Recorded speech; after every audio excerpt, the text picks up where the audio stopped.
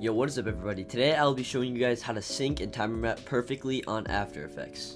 And I know a ton of you guys still want to see some iPhone tutorials, and I actually made a second channel that will be completely dedicated to iPhone tutorials. The channel name is More Alex, and it will be linked down in the description. I already have a tutorial out right now, and that is how to mask on iPhone. And because it's going to be so dedicated towards tutorials on that channel, I will literally do any tutorial you guys ask for. So go check out that channel right after this video. And also, if you guys learn anything or enjoy the video at all, make sure you leave a like and subscribe because they both really help me out. Now let's get into the video. And although this video is dedicated towards syncing and timer mapping, After Effects can be pretty confusing at the start. So I'm just going to show you guys a few basics to know when you're getting started. So for me, I get all of my songs from SoundCloud. And I use SoundCloud because majority of the songs are non-copyright, and that is like one of the hardest things to get by with YouTube. So go browse SoundCloud. There's like so many songs, so much variety on this app. So you can go and find a song that you like. Alright, so I think I found my song right here, and this is the part that I'm going to use.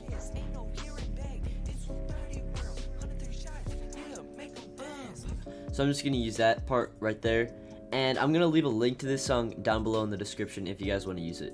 And basically how you download this is you open up a new tab, and you type in SoundCloud downloader, and then you can click on this first one, download SoundCloud to MP3. And it basically pulls you up to here, and you basically copy the URL and paste it in and press download on it, and it'll bring up this page right here. Don't click on anything else, just click on download track, and it'll basically just put it right here. And now you can go and open up After Effects, and then it'll bring up this page right here. It'll show you all your projects and stuff. Just go ahead and press new project, new composition, and basically just copy my settings if you want to, 1920 by 1080. Always edit in 24 FPS, it just looks the best. And make sure your duration isn't too short, because you can always trim it down in the edit. So just make sure it's nothing too short. I'm just set at 1 minute and 44 seconds, I don't know why, but anyways, that should work, and press OK on it, and it brings you to this screen, just a black screen. And basically here is where you can either drag and drop your song right there, or you can open up your downloads, your download file, and it should be right at the top of your download file. And once again, you can just drag and drop it in, and then you wait a second and it'll be right there. Now press LL, and pressing LL will basically just bring up this right here. And then let's go to the part where the beat drop is. So it sounds like it's right about there, and basically you press this mountain button right here and zoom in all the way, and basically these are the frequencies, and you can tell that there's a beat here because you can see the frequencies get a lot higher, and you always want to go one before the beat, and then it's right there. And now you can zoom out and press on the song, press LL again to keep it more organized. And now you can open up your folder with your clips or whatever, and once again, adding in your clips is super easy as well. You can just drag and drop them in, and you can just zoom out and it'll be right here. And then syncing your clip is super easy. You literally go to your marker right here. If I didn't explain how to add the marker, you just press this button right here and it'll go right onto the thing, and you can always move it around, but just keep it there. Oh, and if you accidentally move it around and you forget your place, press Control Z and it will undo what you just did. That works for anything. Control Z is undoing. And then you can just move your clip around, and I always put my clip, or put my beat on right there, so like right before the shot, just like that. And then you can keep the audio, or you don't have to keep the audio. I usually take it off and then add sound effects later. Alright, now let's go to like the start of your clip or the start of your song or wherever you want it. I'm personally going to start my clip right there, and that should be good for now. You just split your clip where you want it, and then let's go to your shot, and let's go to here, and let's split this. If you guys do not know how to split, let's go to edit, and let's go to keyboard shortcuts, and this is basically just going to bring up all your shortcuts. Right now I have my split layer as my up arrow. It's just super quick and convenient. Basically what you can do is you can just click on any button you want. Personally, I suggest doing like the cut and the split on the up and down arrow. The cut is basically just delete, and the split is just splitting the clip. This is what I suggest having it as. And basically you can assign that real quick, and then you press OK and you can X out of it. Now make sure you have your clip selected right here and press the up arrow on it. And now that's split. And now let's go to the next beat in the song. So it sounds right about there. Let's press LL on that, and let's zoom in all the way once again. And as you can see, the frequencies go one before the frequency. I think this would be pretty good, because in my opinion, it always looks better having it one frame before than one frame after. So don't worry about it being one frame off. Let's put the clip again on that second marker right there. And a quick way to switch between markers and markers, you can press 1, 2, and those are basically the markers. And now if you assigned your cut button to your down arrow, this is where you can use that. Or if you did not do that yet, you can simply go to edit and cut. And now let's go to Control Alt T. Once again, that's Control Alt T. Press them all at the same time and it'll bring up this. And basically you're gonna add one keyframe there, and you can basically just add it right here. And then you go to the end of your clip, one frame in, add another keyframe, and basically press this arrow right here, and we're gonna get rid of that one. And now you're gonna zoom out all the way, and there's gonna be a hidden keyframe right here, and once again you can delete that. If you do not see this keyframe, you have to move your clip all the way over until you can see it, because half the time it's just sometimes hidden because your project is too close to the start. And we can go to this second keyframe, and you can actually move it to where you want it to be. And I'm actually gonna move it to right at the end where I pull out the map. And then we could highlight both of these and press F9. I'm pretty sure if you're on a 60% keyboard, it should be FN plus 9. Or once again, you can go to edit keyboard shortcuts and then set keyframe. You can edit that to whatever button you want. I just keep mine on F9. Now, what you have to do is you have to have at least one keyframe highlighted, and you press this button right here. That's the graph editor. And you could do something and basically just mess with these. If they disappear, press on the squares.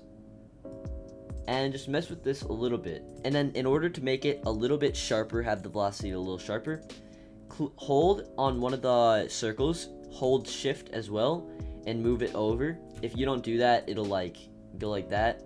But basically, if it's here and I hold shift, it'll straighten out like that. And then go to your clip right here, and where you see this first square out of the 4, you're gonna press that twice, and that's basically going to enable frame blending. That's basically gonna make your clip just a lot more smooth. And also another way of doing velocity is doing a slow, fast, slow. Right now this is just slow, and basically you can hold down on this one and it basically goes fast. Here's the slow, and then it speeds back up like that. Personally, I like the way that looks for this song, so I'm gonna do that. And let's also add a little bit of velocity before the clip, because that always looks nice. I'm going to go to where I pull out my shotgun, right about there. We're gonna press the up arrow or whatever you put as your cut. You're gonna go Control Alt T. Once again, that's Control plus Alt plus T, and you're gonna add the same thing, the keyframe there. Go to the end, one frame in, keyframe. Gonna go over, delete that one. Gonna go over, 1, 2, 3, delete that as well, and then highlight both of those, F9 or whatever button you have that on. Basically just turns the keyframes into that. Go to graph editor, and let's do something like this would probably look the best, just like that. So that looks good. And now let's add in one cinematic. Once again, just drag and drop, super easy. And it should be at the start right there. And basically, let's just find the next beat where we want the cinematic to end. So it sounds like right about there. Let's press LL on it. Let's zoom in. Looks right about there. Let's add a keyframe, and then let's listen to make sure. Yep. LL again to keep it organized. And basically, don't even worry about where your cinematic is right now. We can basically just split it and delete it where it is, and just keep it inside the keyframes. Even though that looks literally like nothing, we're gonna change that in 1 second. So let's go Control Alt T. That's how you add your timer mapping. Add your keyframe, and then one at the start. Take it out, take it out, and now you're here. Then let's highlight, and then let's go to this first one. And now using this, scrolling to the left and to the right, we can move this to where we want it to be. So I'm gonna move mine right there, and then we got to do the same thing for this one. I think I'm gonna go right there. And now let's highlight both of these, F9, highlight one, graph editor. And personally, on most of my cinematics, I do a slow, fast, slow. So something like that. Something like that. And trust me, for cinematics, you always want to have frame blending on. Without frame blending, this is what it looks like. You can see where just those frames look a bit like low. If you enable frame blending, this is what it looks like. You can just see how much smoother it looks. And then I always suggest when you're doing 24 FPS to add RSMB. And you do need a plugin for RSMB. It's really easy to get. You just look up how to get RSMB on After Effects 2020 on YouTube. And pretty much any tutorial should work. It's super easy. And once you have that downloaded, you have to restart After Effects. And then once you have it back up, open your project and press Ctrl-Alt-Y. This is going to add an adjustment layer. And this is basically going to go over your clip or whatever, and type in RSMB, and it'll be right here. RSMB. Don't worry about RSMB Pro or RSMB Pro vectors. All you need is RSMB. Make sure you have your adjustment layer selected. Double click RSMB and change this to 0.3. And then when you're pre-rendering, make sure you have this turned off. Otherwise, literally every single time you'll get this error. And literally, I struggled with this for like 2 days. I don't even know what was happening. And all I had to do was press that. See, that'll play, but enable this. It won't play. And now we're done with that pretty much, but don't skip this step because it's actually super important. Let's go to where you want to start your clip. Let's say I want to start my clip right here. I'm gonna press B, and let's say I want to end my thing right there. Press N. So N and B, super useful. B is on the left, N is on the right.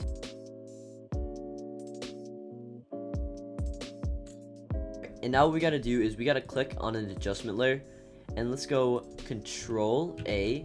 It'll highlight everything. Right click, pre-compose, and you can just name this whatever. I usually just do test, so that's fine. Then press OK on it, and then basically this is where you're gonna render from. But before you do any rendering, you need to add your RSMB. So you need to click on your adjustment layer, press Control C, Control Copy, basically that's what it does, and Control V, which is paste, and that'll just add in your adjustment layer. And you only need to do this for your color correction or your RSMB, whatever you're doing. And then right here is where you can click in your RSMB. Alright, and now that you're done, you can go to File, Export, Add to Render Queue, and basically this is what I do for my settings, except click on Use Comps Frame Rate, and then for the output I do an AVI file. This will be a really big file, except I'm going to show you guys how to compress this file into a super small file, and then the rest of this should work. Press OK on it, and basically just press render on it.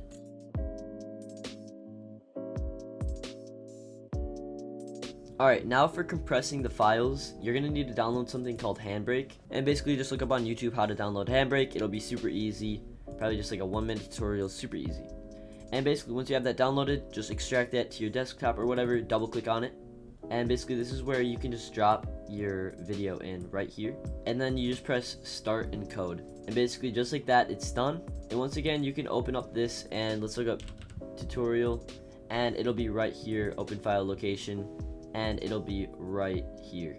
And if you guys actually look at the file sizes, this one, the one that we just got from Handbrake, is only 9 megabytes, and the one before, that is the AVI file that we got straight from After Effects, is 1.2 gigabytes. So it's a lot smaller, a lot more compressed. This is what the 1 gigabyte one looks like. This is what the 9 megabyte one looks like.